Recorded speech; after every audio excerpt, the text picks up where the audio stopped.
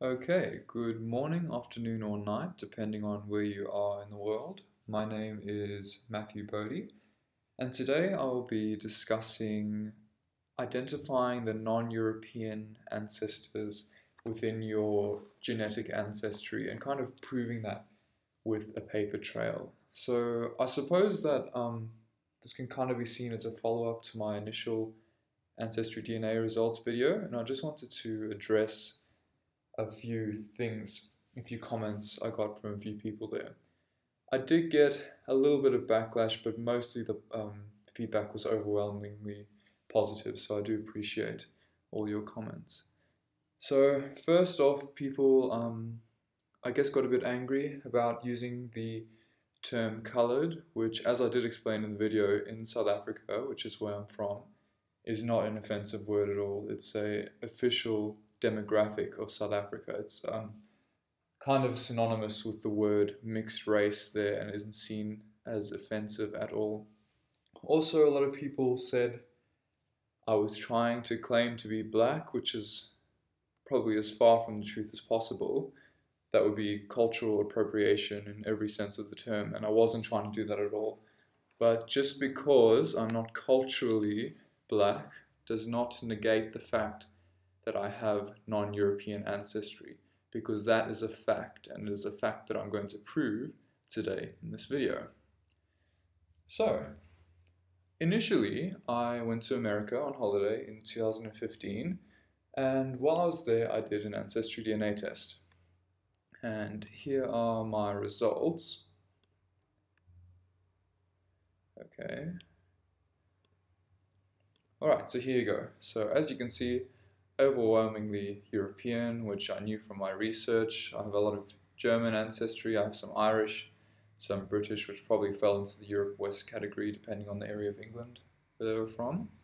But as you can see at the top here, I also had 2% African, and specifically West African. So I thought to myself, alright, this bears further investigation. So I decided, first off, to try and prove it on paper.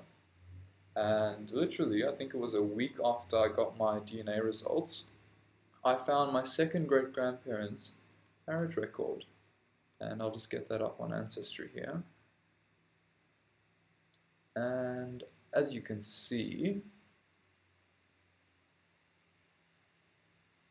on this marriage record, which will load in a second, they were both classified as coloured, which was quite handy. That therefore allowed me to narrow down which area of my tree to investigate further.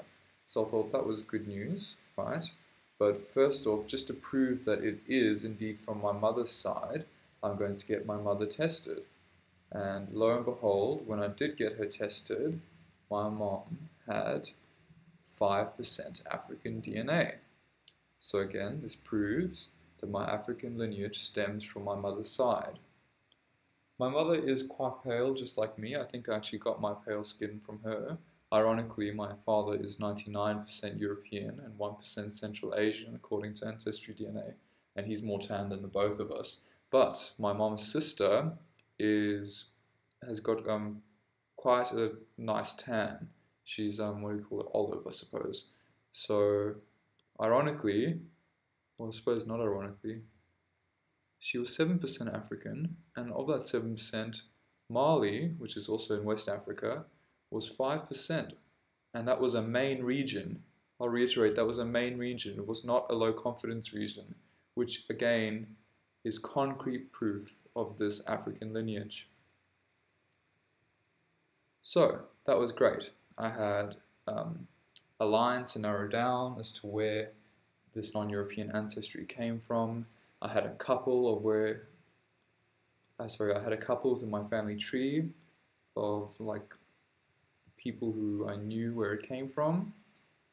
So first off, seeing as both of them were classified as coloured, I decided to research their siblings to see if they had similar classifications. And luckily for me, in this family, there was a double marriage. So Samuel here, he had a sister, Jane Eliza, who married Francis Daniel Mazenkamp, who was Elizabeth Susan's full brother.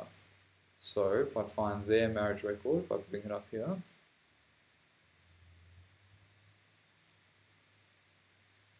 you will see that they too were classified as mixed. Very interesting. And just to give you a visual, I can show you a photograph of Samuel and his wife, Elizabeth.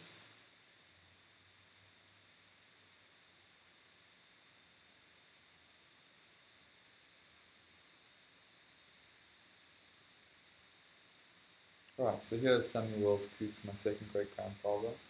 I don't know if you're seeing what I'm seeing. I may be a bit biased, but I definitely do see some African features. Definitely. And here's his wife, Elizabeth Susan. Her father was actually born in Germany, and I know for a fact that her mother was classified as mixed race. So I'll show you my proof of this. Elizabeth Susan, if I go to her profile, she was the daughter of a German man, as I said, and an Afrikaans woman from the town of Villiersdorp in the Western Cape of South Africa. And they never got married because Frans, or his alias, Francis, was married to someone and he didn't obtain an official divorce decree from her. This is a lady also of German descent, and he seems to have abandoned her in around 1890 and moved to Kimberley, which is a town where a lot of my family are from, and hooked up with Christina Bester, and they had, I think, 9 children together. Or, hang on, 1, 2, 3, 4, 5, 6, 7, 8, 9, 10, sorry, 11 children together, only 5 of which lived to adulthood. And in 1895, she registers her son Alexander's birth.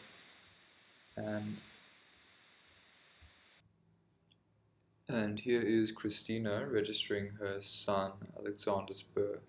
And as you can see, there's no father listed because this child is illegitimate by those standards in those days because Christina and Francis weren't married. And as you can see here, race or nationality mixed. So once I expanded her lineage out, I found that she had some people within her lineage with the surname Van der Kaap. And Van der Kaap in South Africa, a direct translation means from the Cape, which basically means you were a child of or descendant of the enslaved or prostitutes, I believe was the other option. But oftentimes these prostitutes were the racially ambiguous. And interestingly, Alexander died as a child, and I believe his father registered his death. So in South Africa, oftentimes the racial classification depended on the informant. So no, Francis didn't register this death, but if I go to another child, they had quite a few that died young. Try Johanna here.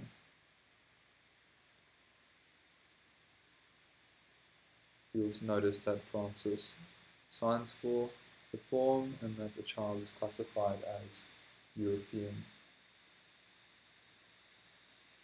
So that proved the mixed race lineage on my second great grandmother's side, but I find my second great grandfather's a bit more interesting because I believe that his grandmother was quite possibly the first generation daughter of an enslaved couple. And I haven't been able to prove who her parents are yet, but if I go ahead and expand my grandfather's family tree, you'll notice a little brick wall here. And there's someone called Elsie Regina van Sale, born in Bloemfontein around 1832. And she marries an English man. He's straight from England, Northamptonshire. So, Samuel's grandfather here, born in Scotland. His grandmother, born in England. His other grandfather, born in born in England. And here's Elsie, born in South Africa.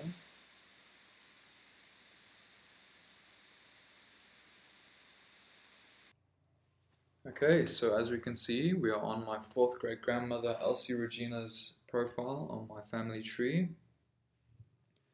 And I did manage to locate an adult baptism for her in a Methodist church in Bloemfontein, which is where her first few children were born. So let's go and analyze that baptismal entry. So here she is being listed by her married name. Few little interesting things to point out on this record. She has no parents listed. She's baptized by her married name as an adult, which are all very much indicators of non-European ancestry. Most Europeans would firstly list their exact date of birth if they knew it, or an age. For Elsie, they just put adult. She may not have even known her age. Another sure indicator for me was that she was baptized in the native Wesleyan chapel of Bloemfontein. And for those of you who are not familiar with South African history, this church is actually the church where the African National Congress was founded. For those of you who don't know what the African National Congress is, that is the political party which Nelson Mandela was affiliated with on his long walk to freedom. So I just thought that was an interesting little tidbit. So if Elsie was indeed 100% African, either South African or the daughter of West African slaves, that would mean that by my calculations, Elsie is my grandfather's second great grandmother. So 100 divided by 16, he would have to be around 6.25% African. So, my grandfather is unfortunately not alive to test or to ask any questions. He may well have met his great-grandmother. He was born in 1940.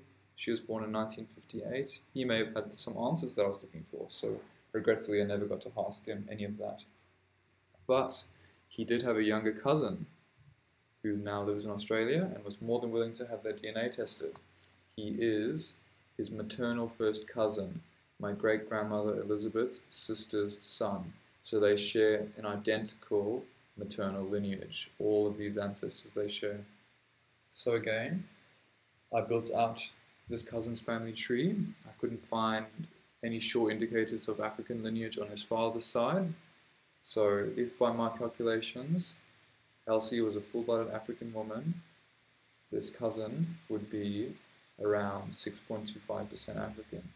So if we go and have a look at his DNA results here, we can see he is 9% African, one of them being main region, South Central hunter-gatherers.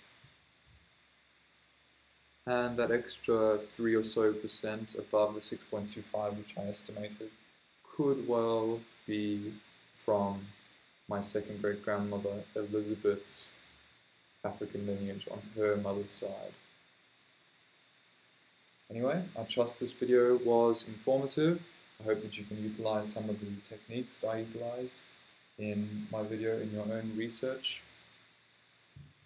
For those of you who watched my initial AncestryDNA results video and you were offended or otherwise confused about how I came to my conclusions, I hope that this gave you clarity and that you do now agree with my conclusion, which is that I most definitely do have African lineage. That does not mean I'm culturally black. That's not what I'm trying to claim. All I'm trying to prove is that I do indeed have non-European ancestry. Thank you all for listening today. I hope that you have a great day. Bye.